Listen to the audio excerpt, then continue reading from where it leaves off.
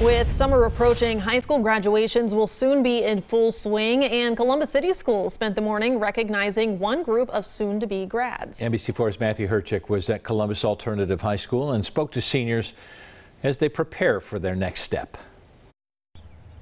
More than 180 seniors here at Columbus Alternative will walk through these doors for the final time tomorrow. But as they look forward to the next chapter, they're reflecting on the unique path that led them there. It's like a little bit melancholic, a little bit scary, but very exciting. Even with loads of syrup, Tuesday morning's pancakes were bittersweet for the seniors at Columbus Alternative High School. I'm really excited to start the next chapter of my life, kind of move on, take the next steps for college and have a really fun summer. And then I'm also going to miss all the memories that I've made here. Nearly 200 students are set to graduate on June 3rd after a high school experience unlike anything they could have imagined. It was definitely a hard shift for kind of social people like me, dealing with the isolation of being at home and trying to find as many connections online with other people. Mariama Sidibe and Britton Wilson are two of the standout seniors. Sidibe will attend Ohio Wesleyan on a full-ride scholarship, hoping to pursue a career in public health.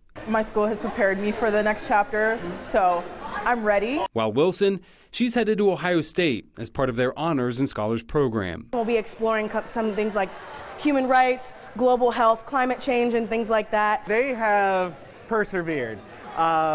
These kids have maintained their GPAs, they've maintained their education. Underclassmen joined faculty and staff to applaud the graduating seniors' success, a sense of community and solidarity that will be desperately missed. Being able to connect with other students from all different grades, not only seniors and my friends, but other people that I don't know, and learning about them and learning their experiences and their story has been really important for me. But as they prepare to blaze new trails, the class of 2022 has left a lasting legacy. We definitely made sure our voices were heard in every aspect. The smiles on their faces, the laughter, the bonding together, they've really held it together. The school leaders say today's event wasn't just to recognize those planning to attend college at the next level, but all seniors, including those pursuing careers in the workforce and other opportunities.